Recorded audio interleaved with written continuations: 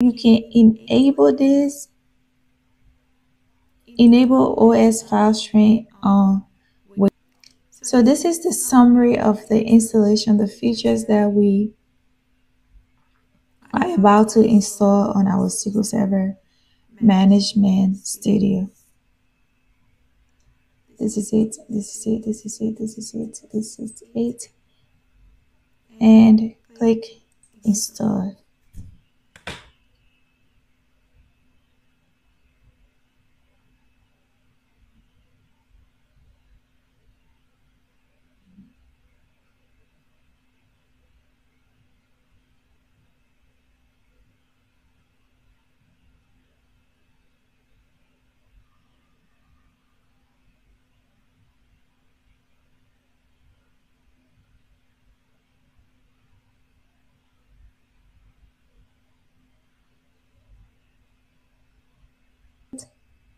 And they are successful.